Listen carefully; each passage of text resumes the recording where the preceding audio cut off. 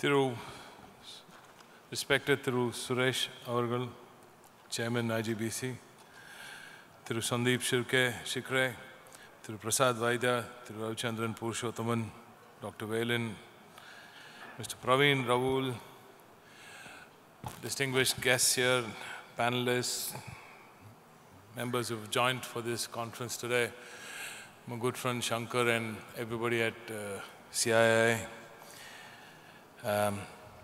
Ladies and gentlemen, it's good to be here today. I was actually supposed to be here earlier today, but then this invite came in late. So Tamil Nadu is a busy place today, and my office is even more so, thanks to all the amazing interest that we are getting from the investment fraternity all over the world. My finance minister, even my IT minister, both my predecessors in some way, my IT minister, well, my predecessor in my IT wing, and my finance minister, who was a predecessor here in this ministry. And both of them more like my mentors. So both of them have been helping me in many ways also. And especially the Chief Minister of Tamil Nadu under his Dravidian model. He's been doing amazing things for the state and the country. We've been taking huge strides, especially in sustainability and meeting the climate crisis head-on and taking up the challenge and being that state, being that #1 state in many ways. We are already. We would also like to be, or we are the #1 state when it comes to fighting climate change also. So in that sense, Tamil Nadu, as I said, is a very busy place today, and we've had amazing number of new, fresh investments coming in. So I couldn't come in this morning because of a series of other meetings. So, but it's good to be here and amazing to see a large turnout today. I'm hearing thousands of people have come in and gained out of this conference. So congratulations to IGBC for doing this in this event and doing this on a continuous basis over the years. And I've heard of some amazing outcomes from this conference as such, this Congress as such. Ladies and gentlemen, Tamil Nadu does things differently, and we've been doing this for a long time. Way back in 2010, my leader, Kalaignar, he created the first gold LEED rated assembly complex in the world, not in India, in the world. We did that first. So sustainability and anything green comes naturally to this regime. It comes naturally to Tamil Nadu.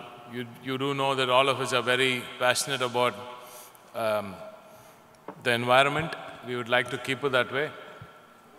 But I do know that of late, pollution is coming from a lot of new places. Development brings in a lot of pollution on its way. I was in Mumbai for a roadshow, for the Global Investors Meet roadshow a few weeks back. And there was this headline in the papers saying that Mumbai is getting smogged due to the pollution from the construction alone. In Chennai also, since 2019, there's been a 20% spike on construction, in construction. And construction brings in a lot of dust. The PM10 increase has been drastic. We've seen a lot of pollution coming in from the dust that's coming in from construction itself. So I'm told that going forward, this is going to be the scene, and we're going to have to learn to manage this. And how we bring in green elements into the construction materials is key for us to tackle this issue when it comes to air pollution and pollution per se. Tamil Nadu is the most urbanized state in India. If you go to any other state, if you go into Karnataka, you won't be probably able to think of anything beyond Bangalore or Mysore.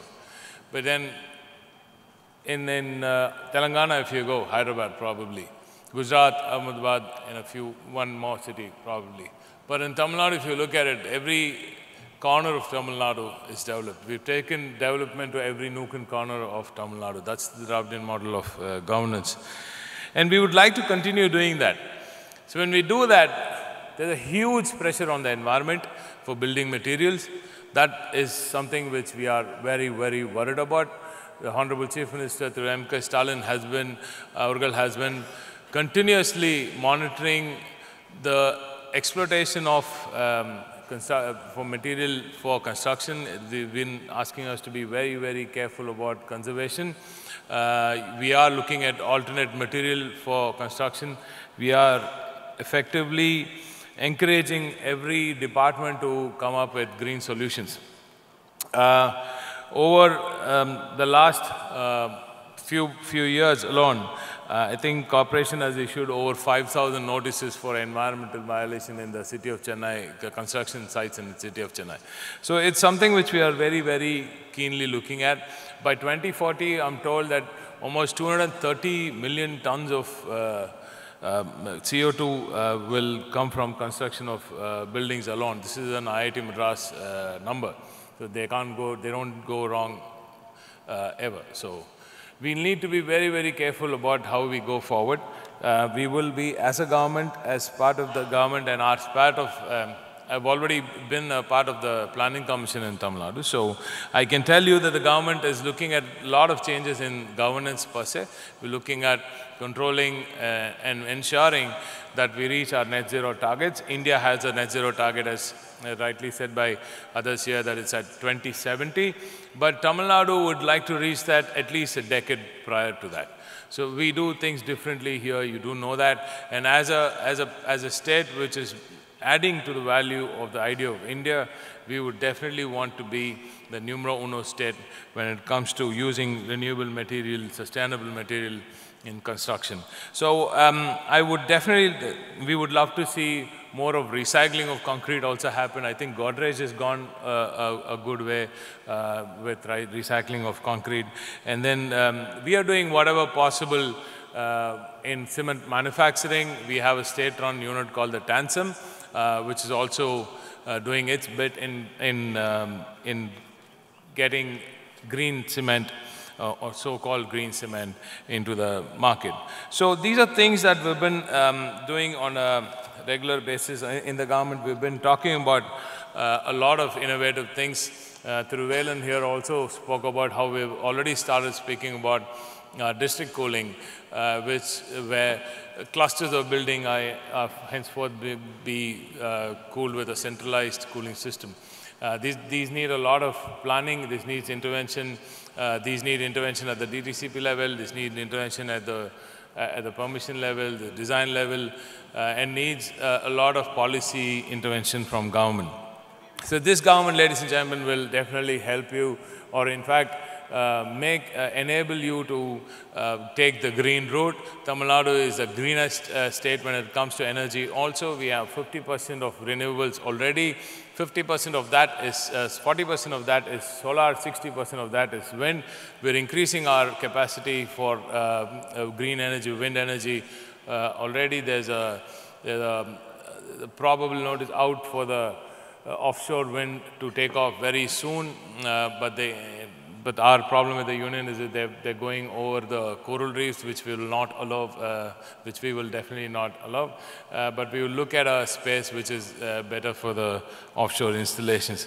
So when you look at your BMS and if you look at your construction materials or whatever ideas that you have, please do bring it to the table. Please do bring it to the Planning Commission's notice, sir. You do know that amazing work is being done at the Planning Commission. So I expect all of you to come up with some amazing ideas and share those ideas with the government. This government is ready to listen and ensure that all the requests coming from the industry is taken care of and rapid action is taken and if possible on a daily basis to connect with you and see how change can be brought in and ensure that the environment is safe and we build greener buildings going forward. This building, when Kalaignar built this building in 2010, this was the first green building, the LEED Gold certified green building in the world, I said. So going forward, we would like to see Chennai coming up with a net zero target for construction alone, far ahead of any other state or any other country. We regularly compare ourselves with countries and not states. Tamil Nadu is comparable to, it would probably be among the top 50 countries in the world if it were a country on its own. We are not the second biggest economy. We are the first biggest economy if you remove Mumbai from Maharashtra. So, we do intend to keep going forward and take the greener route, the greenest route possible. So I take this opportunity to thank you for doing this here in Chennai. And very soon you're going to have an amazing new venue right next to this building here that's coming up. So I would have loved to see that have a lead rating also, but there has been a issue with that. But anyway, I'm working on that too. So thanks for coming to Tamil Nadu. Give us all the ideas that you can. We will, and rest assured that we will listen keenly, deeply, and ensure that we put those ideas into action here in Tamil Nadu. Thank you. Cheers. Have a good day.